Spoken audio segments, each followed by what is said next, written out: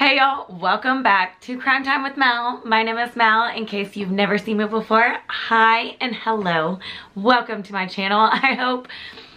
I know I'm so extra. I hope you decide to stick around and subscribe to my channel if you haven't already. I do missing people, unsolved cases, and some solved cases over here just to give us a little bit of a breather. And if that's something you enjoy, I really hope that you decide to subscribe.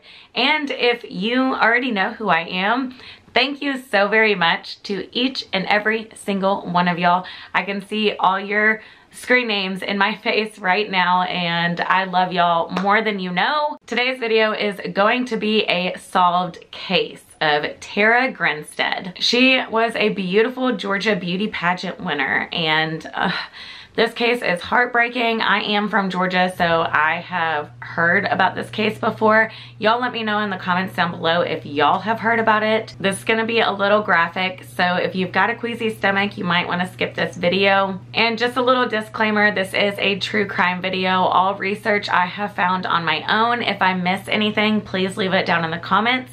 And I mean no disrespect by this video. I just want to spread awareness. So let's go ahead and get right into today's video.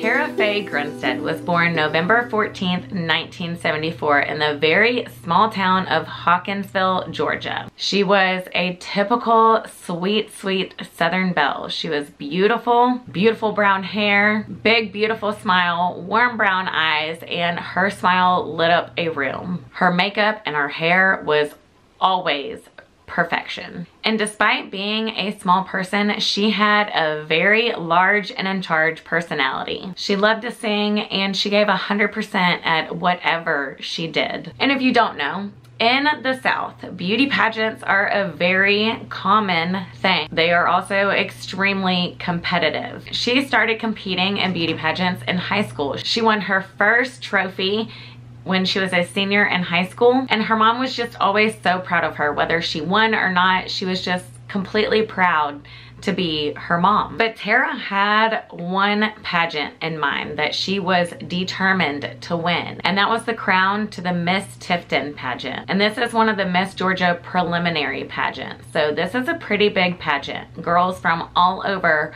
are going to compete at this Miss Georgia pageant. And Tara spent a ton of time practicing for this pageant. She would sing over and over and over, trying to perfect her song, make her mom listen to it countless of times. And she bought this beautiful, long, stunning dress. And on the day of the pageant, Miss Tifton pageant, she put her hair up. She was determined to win this. She looked stunning. And her mom said that even if she was nervous, it never showed because of how poised she was. And Tara in 1998 won the Miss Tifton pageant. And this was one of the happiest days of Tara's life. And then this took her to the Miss Georgia pageant, which was one of her dreams. And even though Tara did not win, she was still so very grateful for the opportunity to even compete in that pageant. And she looked gorgeous doing it. 5 years later, Tara is now 30 years old, and she went to college, graduated, and now became a teacher. Irwin County High School in Ocilla, Georgia. And she was extremely popular in this high school. All the students loved her, all the teachers loved her.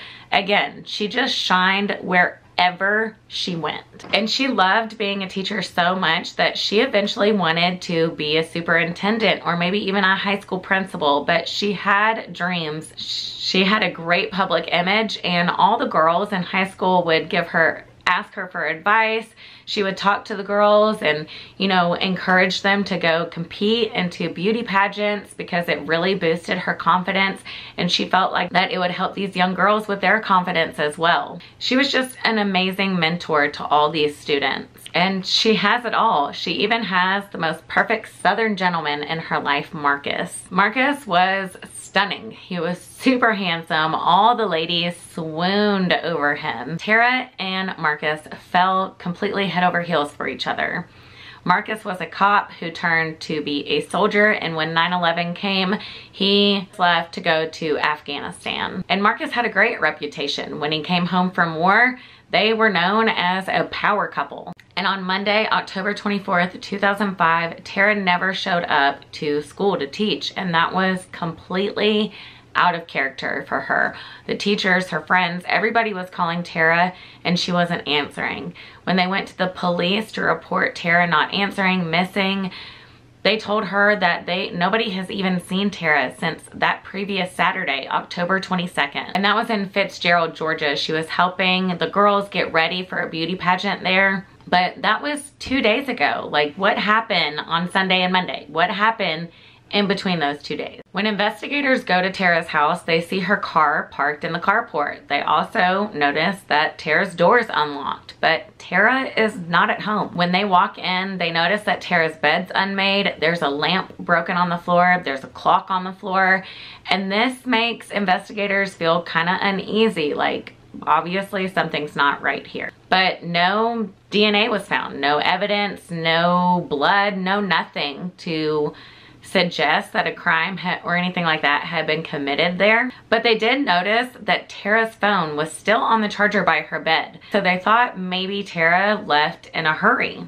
But again, her keys are there. Her purse is there. Law enforcement searched Tara's car. They don't find anything, but they do notice that the driver's side seat is pushed all the way back. Tara's 5'3". She would not have been able to reach the pedals.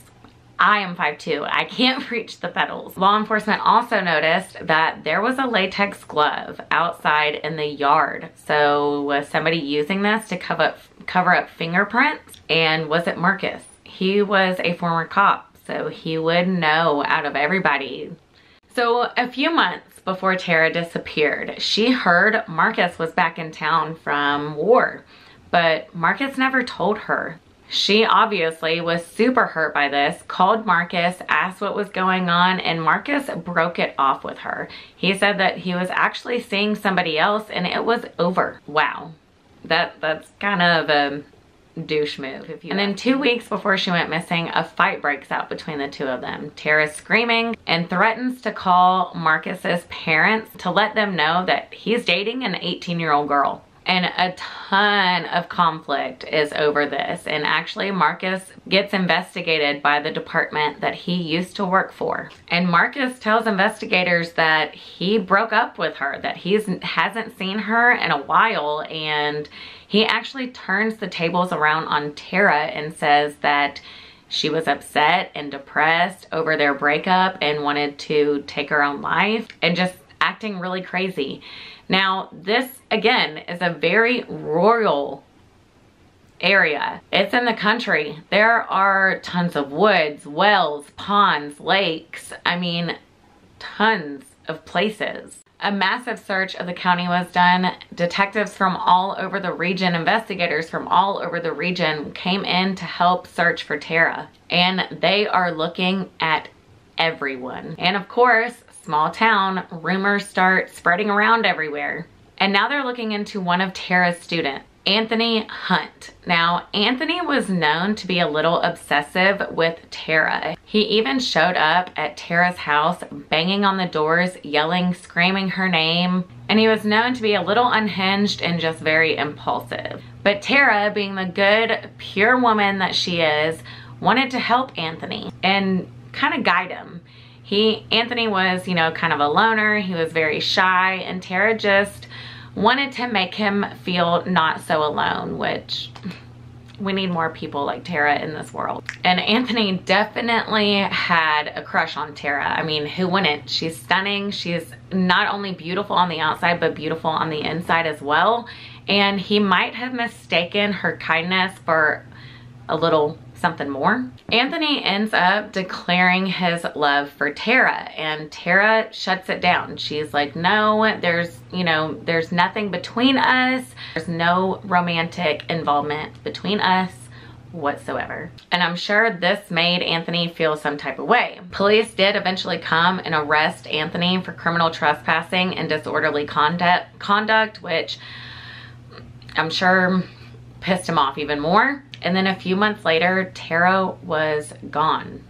So here Anthony was, rejected by Tara and arrested all on the same day. Anthony denies that he knows where Tara is, said that he loves her and he would never hurt her. He said that he was at home with family and working that day 120 miles away. Police look and he gets crossed off. And investigators are searching her phone, looking through her messages, trying to find anything to find out where Tara is. So that glove that was found in the front yard of Tara's home, they did send that off to the GBI crime lab to get tested for DNA or fingerprints. And they did come back that it was male DNA and there was a partial fingerprint inside the glove. Now they have something to go off of. Investigators go through 200 males. Any male that came in contact with Tara, Marcus, Anthony, anyone they got DNA from. And there was no match. They even searched in the database for felons to see if there was a match and nothing came up. Oh my gosh, that's so frustrating. Like, to know that you have one step and then you're like, oh yes, and then no. 4 years go by and a YouTube video comes out.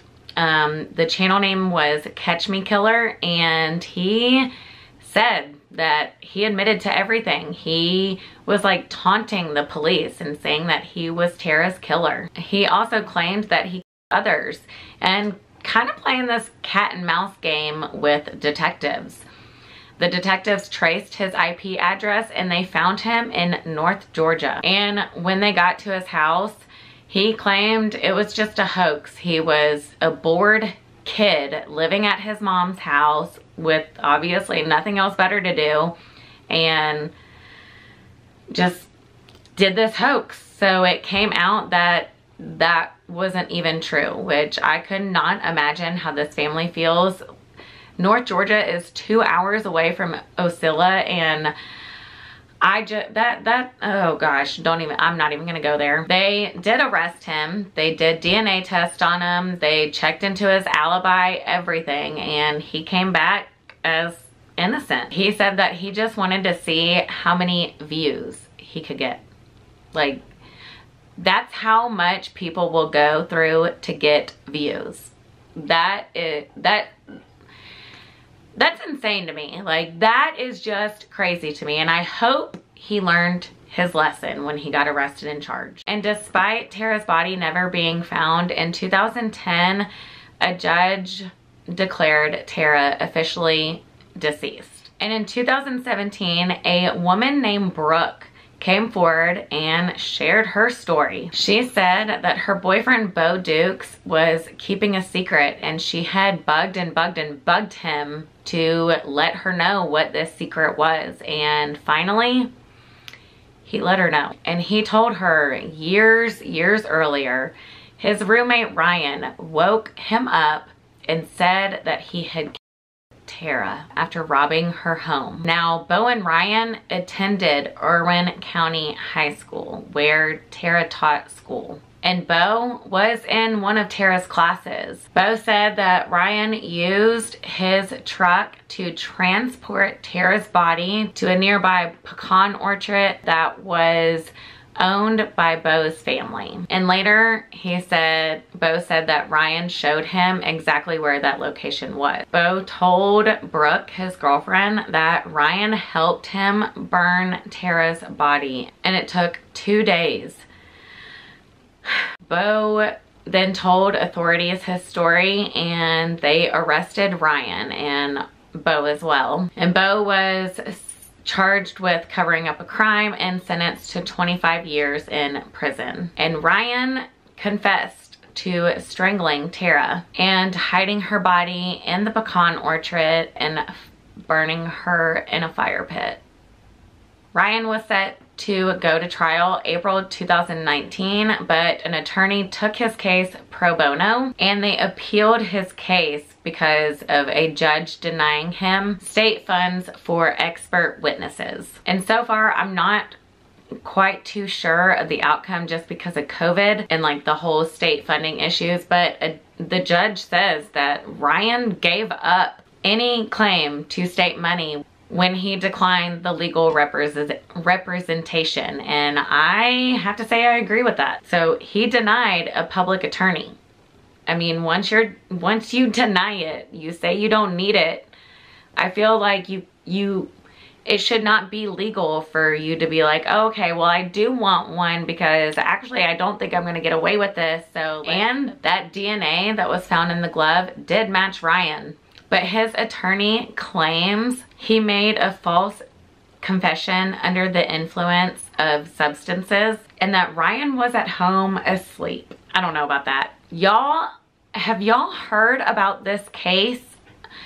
I'll let y'all know. I will try to keep y'all updated on what happens to Ryan. I tried looking before I filmed this video to see if like any updates or anything, and I haven't found anything. But I will let y'all know as soon as I find an update, and I will do an updated video here shortly. It will just be one video about a few cases into like rolled into one about any updates that I have, just because some updates aren't as long and I don't want to just post a 2-minute video. So it will just be all rolled into one. So I hope y'all don't mind about that. And again, let me know if y'all have heard about this case. Let me know your opinion about this case. Please be kind in the comments down below. And if you like this video, please give it a thumbs up. I would appreciate it more than you know. It will help out my channel and get me growing more on YouTube. Y'all are doing an amazing job and my channel is growing, and I know y'all see it because